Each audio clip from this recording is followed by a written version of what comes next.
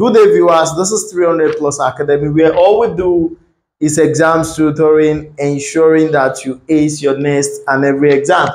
Now to the concluding part of NECO 2025 Biology Practical. We've looked at the first part, specimen A, B, C, D, and probable question. We've looked at E, F, G, and probable question.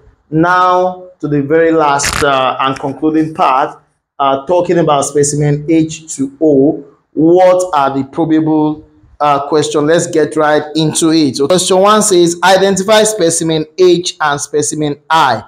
When you look at specimen H and I, you necessarily do not have to say it is the humerus or femur of a rabbit. You can see that in the diagram on your screen.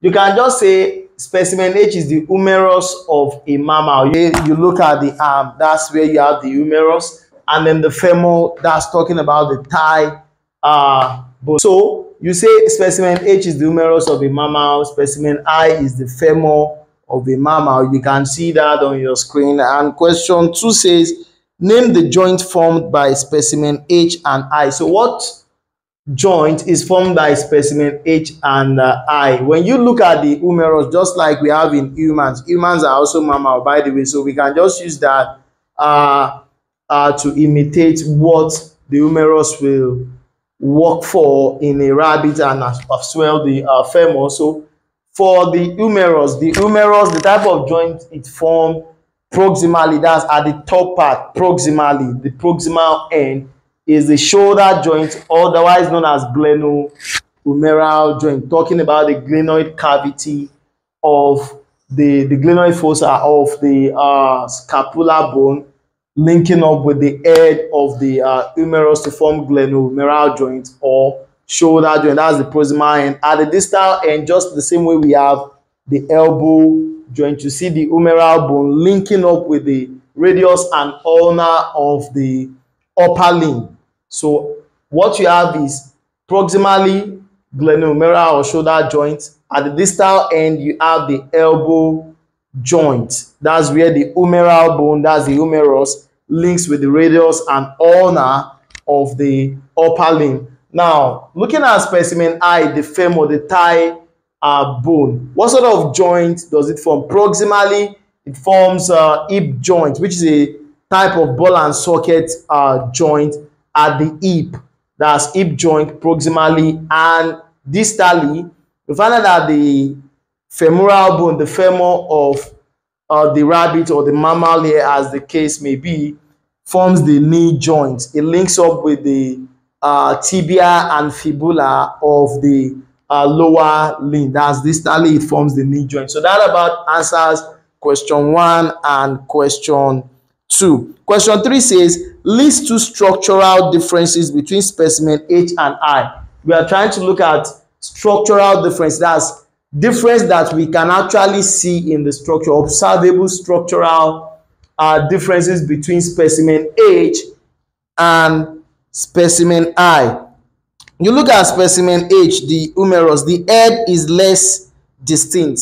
You look, there is a part in that diagram, you can see it on your screen. It is the head of the humerus is less distinct. But when you look at the head of the femur, the thigh bone, the head is very distinct. The head of the humerus is almost hemispherical. When you say hemisphere, it's just about half of a sphere. The head of the humerus is a lot smaller than that of the head of the femur. So the head of the humerus is almost an hemisphere, but the head of the femur is about 2/3 of a sphere. It's even more than hemisphere, almost a sphere. So you look at it in the diagram. So the femur has a more prominent head.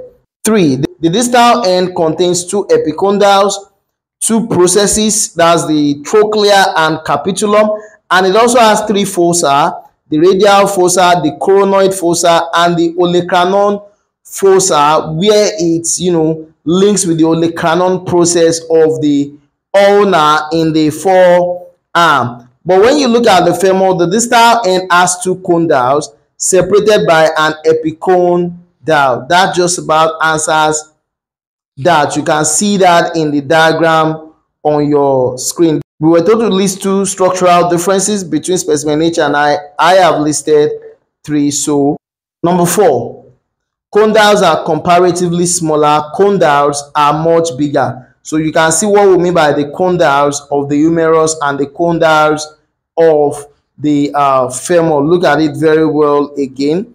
Condyles are comparatively smaller in humerus, condyles are a lot bigger in the femur.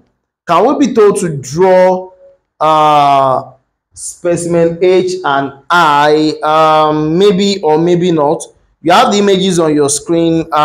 You'll need to do well to check the link of this video for the lecture video on the respective drawings we may be having in the course of this exam. Okay, let's move on.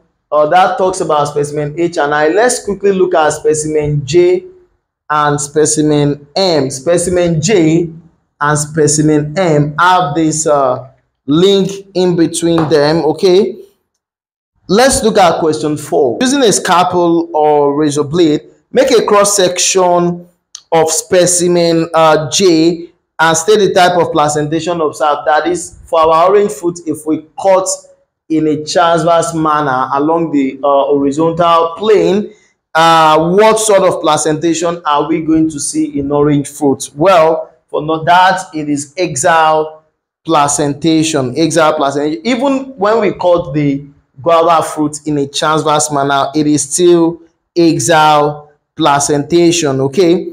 Question 5 says, make a drawing 10 centimeter to 12 centimeter long of the transverse section of specimen J and label fully. As you can see in the diagram on your screen, transverse section of an orange. Can we be told to draw that? Of course, during WAEC class, we drew the transverse section of orange fruit. The link to that particular drawing is also in the description of this video. Transverse section of orange fruit. So that answers that. Okay, moving on to question 6. It says, make a transverse section of specimen M.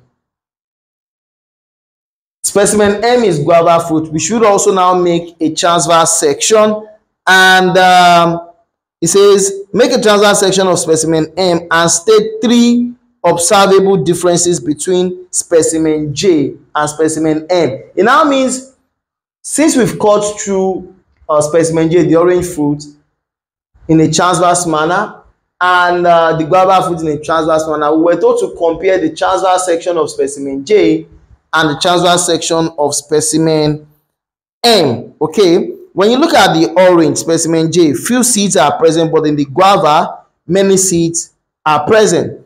If you look at your orange number 2, bigger and larger seeds. The seeds in orange are of course bigger and larger than the seeds that you have in guava. Smaller seeds present.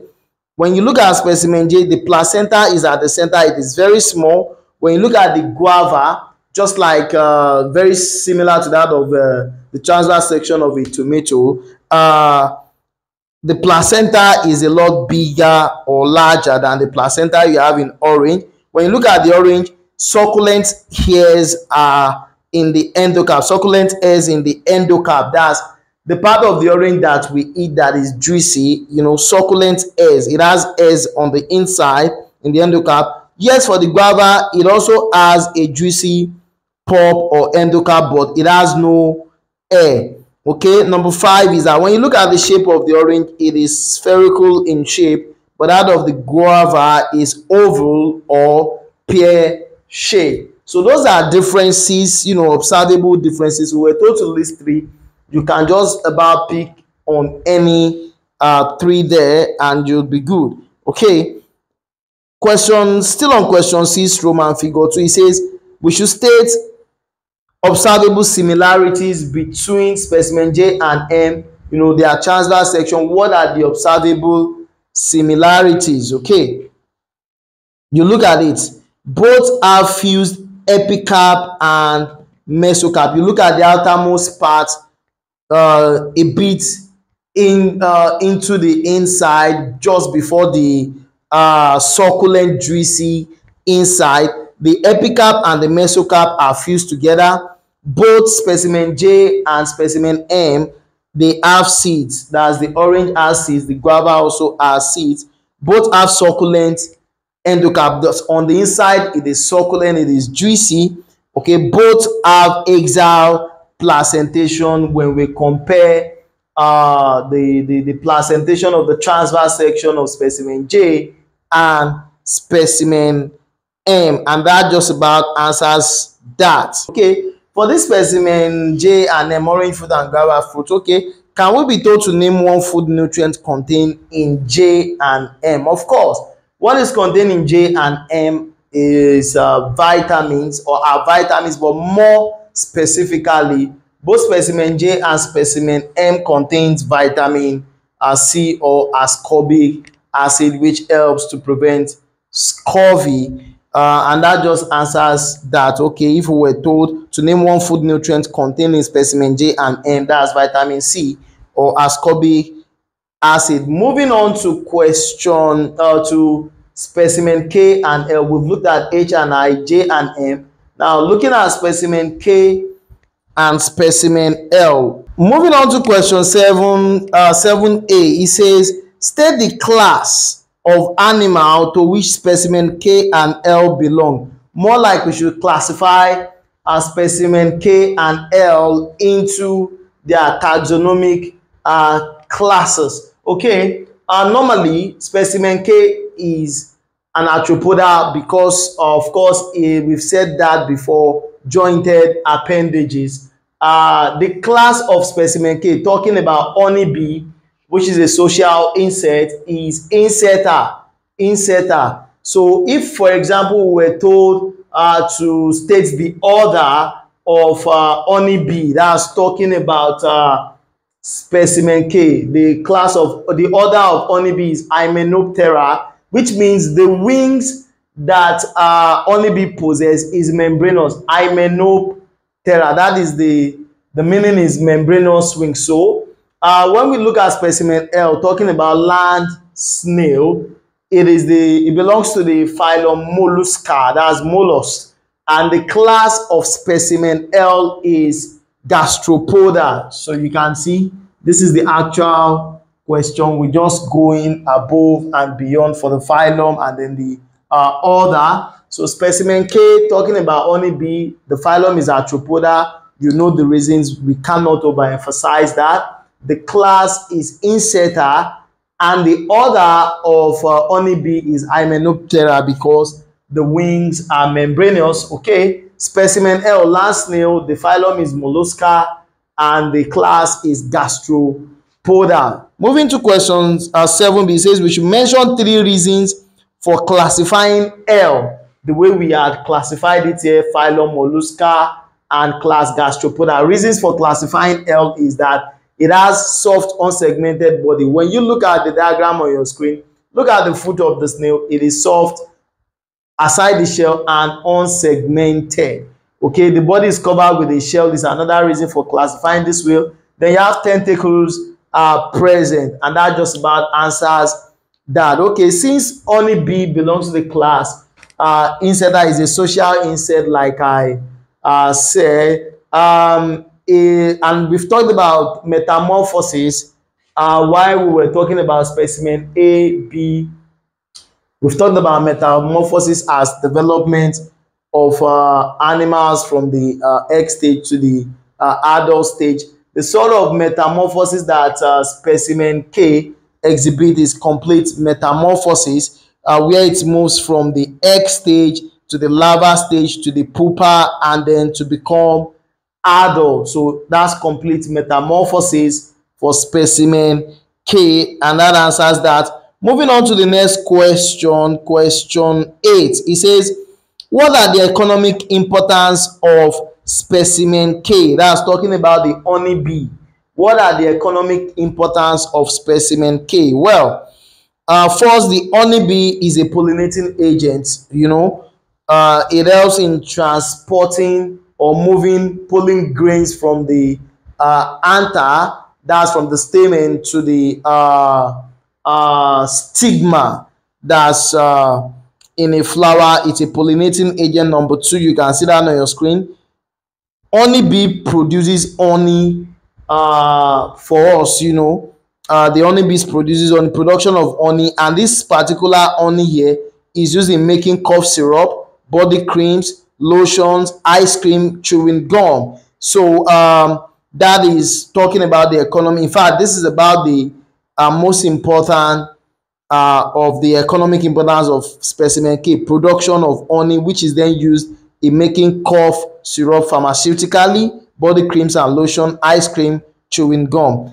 Now, because of the second economic importance, bee farming is a lucrative business for many. Bee farming, which is lucrative business, as demand for honey is high and market value is equally high. That's another economic importance. It's a lucrative business, and for countries that export honey, it's a form of foreign exchange earnings when honey is exported. So these are just about the economic importance of specimen K, talking about honey bee.